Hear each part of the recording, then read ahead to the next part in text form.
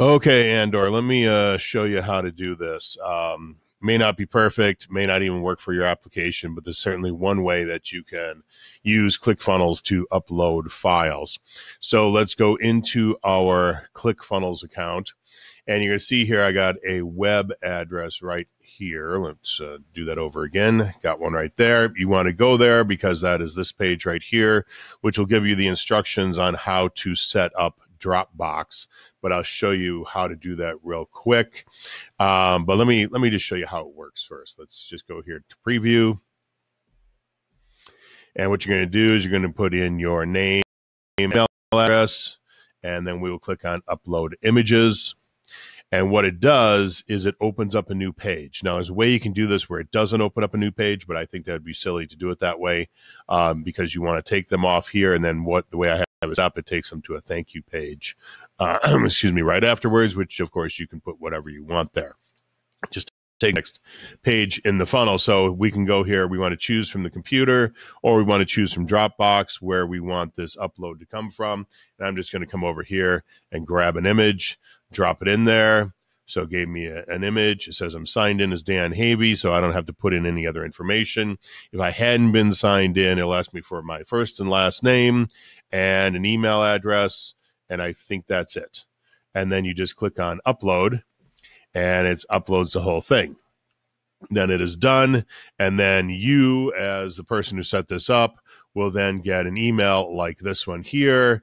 It says, hi, Dan Havey uploaded 2 files, because I did this earlier, and you can click here and you can see those 2 files. So it gives you the name, but it does not give you the email address, and that's the only thing is it asks you for the email address, but it doesn't give you the email address. It only gives you the name, but because submitted it here in ClickFunnels, we captured the name and the email address here inside of ClickFunnels, and then we can pair those 2 up later. So here we are inside of our Dropbox. Let me refresh the page. And what you're going to see is, at least for me in this case here, this top part right here shows me what is that file. And let me pull this down a little bit. Shows me what's that file, and here's the image I just uploaded. Of course, you could upload a file. It doesn't have to be just an image. And then this was the folder that I created, uploaded from web test, and or it's called web test or something, I don't know.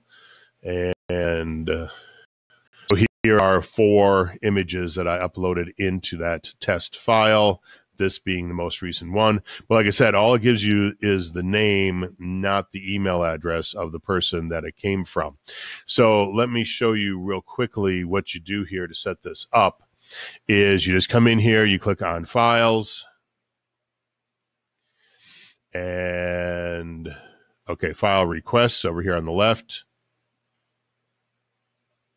and request files, and you can give this a name, and it'll create a folder, or you can change that and put it into an existing folder, and then we'll click on next and see it just created a folder right here for this, and then it gives you this address, and you can copy that address out, and okay, email instead. I guess you could just put in somebody's email address here and just send it to them.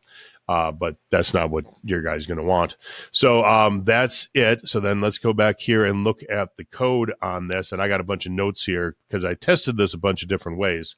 And I built this 6 months ago or something. But what you need on this page is going to be the name and the email input fields. You're going to need a button that submits the page. I tried this, testing it with on submit go to, but it doesn't open a new page. We need to open up a new page in order for this to really work properly. And then in here, we got some custom JavaScript HTML code, and we'll come in here. It's just custom JavaScript, jQuery to be exact. And you need this code right there. So just copy it off the screen. And where we grab that URL out of Dropbox, you're going to put that in right there.